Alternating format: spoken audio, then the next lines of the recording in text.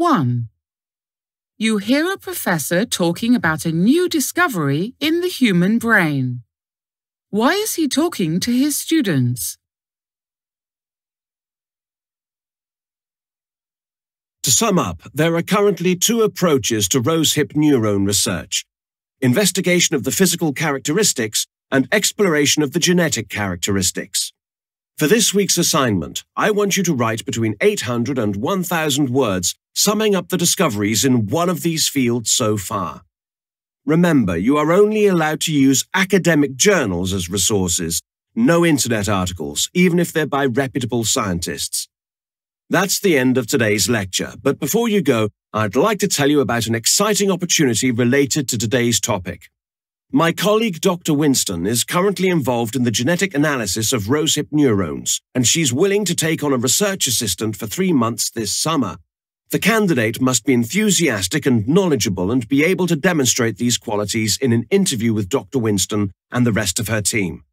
However, the first stage of the application process will include your homework assignment.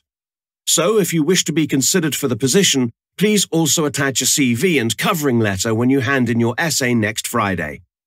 Have a great weekend, everyone. 2.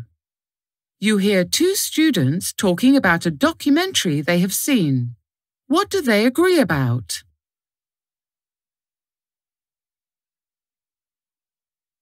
That was a really interesting documentary.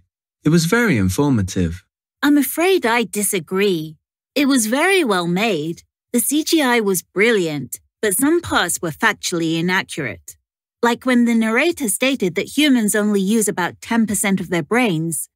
This is a popular misconception, but in scientific circles it's known to be untrue. We actually use virtually all parts of our brains most of the time. Even in sleep during the REM cycle, studies have shown that parts of the brain, like the hippocampus, are very active.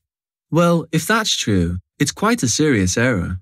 You have to admit that the case studies were very interesting, though. Indeed, the one about the savant, Charles, was intriguing. It's amazing that a 9-year-old boy with virtually no speech could solve those complicated maths problems. Yes, and it was fascinating that the structure of his brain was actually different from yours or mine. Part of his cortex was thicker, whereas other areas were thinner. 3. You hear two scientists talking about their lab equipment. What does the woman think about it?